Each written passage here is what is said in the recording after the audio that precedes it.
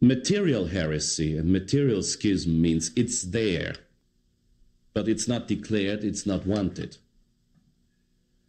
See, if the Pope says, and he does, the Pope says, in accordance with tradition, I tell you that the Spirit of Christ does not refrain from giving salvation to the efforts of Protestant churches. I'm quoting Catechesi Tradenda number 32.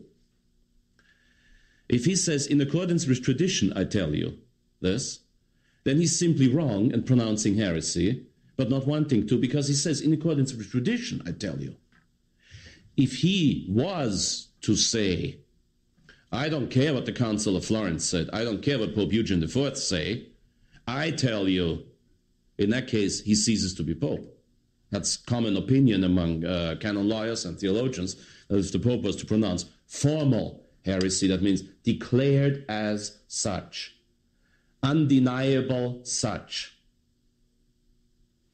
He doesn't. He's just contradictory. That's all. And if I, on the pulpit, if I was to say, oh, well, of course, Christ doesn't mind saving Protestants, I would be pronouncing heresy.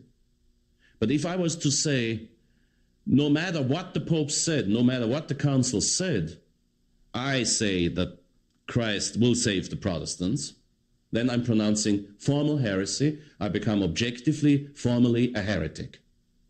And if I just make a mistake, even if I repeat the mistake, I'm not a formal heretic.